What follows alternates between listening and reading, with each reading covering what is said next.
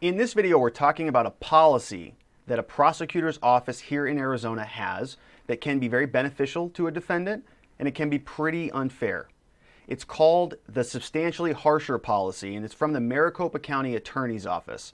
Bill Montgomery is the gentleman who runs the Maricopa County Attorney's Office. The County Attorney's Office is the biggest prosecuting agency in Maricopa County. It covers all county cases, has something like 300 different prosecutors, and they have a policy that if you do certain things in your case, any plea offer is going to be substantially harsher. And they put this in writing, they put it on forms, and they tell it to defense attorneys all the time. It can be pretty problematic, but here's how it works. In Arizona, our court system is set up. We have what's called EDC. It's called Early Disposition Court. And so if we think about a case as starting at the bottom and working its way up towards the top, kind of the higher floors, we can sort of visualize how this process works. So let's say somebody's charged with a crime. At the ground floor, they want to run cases through the prosecutor's office quickly. They want to see cases and close them quickly. We call that early disposition court. EDC is what we as defense attorneys call it. And so cases will come in. They're supposed to only stay here for about 30 to 45 days. Sometimes you can get them for about 60 days, but they really want to move them quickly. And so you don't get a lot of activity here. You'll get a basic police report. You won't have a chance to do any interviews. And so theoretically, the county attorney's policy is that they're going to give you their best offer here so that they can get you out the door.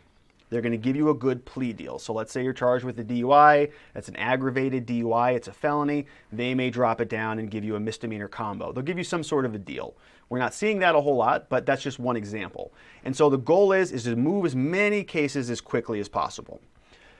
The problem with that is that sometimes you don't get access to all of the evidence that you need as your case is down in this level. Like I said, you don't get interviews, you can't go and request body camera footage, you can't do any of those things. So what you then need to do is you need to move your case upstairs. We call this the trial group. Okay, so it's going down a trial path. There are a couple different ways that you can get up out of the early disposition court. You can have what's called a preliminary hearing, or they can dismiss it and they can indict you by a grand jury. Okay, this is all complicated legal jargon, but the point of it is, down here is what's called early disposition court. And unless you're in early disposition court, you're going to go up to trial group or you're going to be indicted or one of those things. When you do one of these things, when you go through a preliminary hearing or when your case gets dismissed and you're indicted by a grand jury, the prosecutor, this is all happening with the Maricopa County Attorney's Office. It's the same prosecutors. When your case transfers out of this level and into this level, it's going to be with the same agency. And so what the prosecutors will do here is they'll say that if you go this route or you go this route, any subsequent plea offer is going to be substantially harsher. They say that. They say that on the record. They say it in emails. They say it all over the place. And so what does that mean for a defendant? It means that either here, you take the plea deal. You go through this early disposition court process and you take the plea deal. Otherwise, the county attorney, the prosecutor, is going to tell you your deal is going to get worse. If you go up here, it's going to get worse. But you say, hey, well, I haven't done my investigation. I haven't done my interviews. I haven't gotten this. I haven't done this. I haven't done this. I haven't done this. Anything that you need to do here over the next 6 to 9 months or 2 years or however long it takes up here, you're not able to do it in this 30 to 60 days because they want to move it quickly. So isn't that unfair? Well, it can be. Yeah, it actually can be. And that's a big problem. I have an email here from a prosecutor that we got, and I'll read it. So what we did in this particular case is we requested additional discovery. Okay, discovery is something where it's police reports, it's access to data that the government has that's related to the case. We wanted to go get some of it.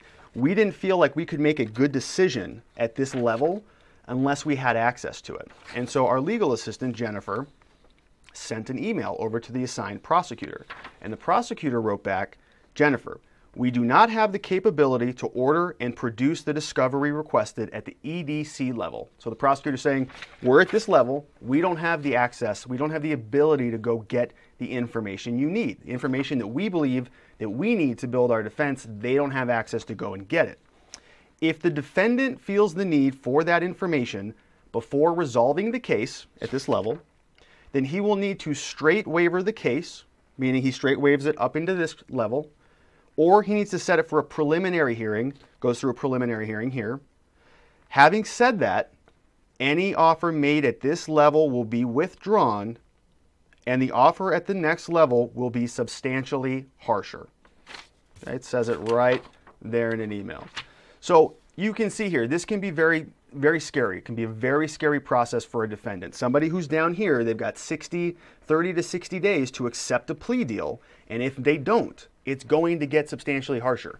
We don't even know what material is, what potential material was in here that could have been exculpatory or could have helped us in our case, helped to prove our client's innocence. But we didn't have access to that. We couldn't have access to that. So we had to make a decision, and we have to make sure that our clients know what we're getting into and they understand that we believe that the risks of going up to the next level outweigh the benefits. So it's a very difficult conversation to have. In some cases, we get very good plea deals down here. We get a very good offer based on the charges and what the statutory minimums are.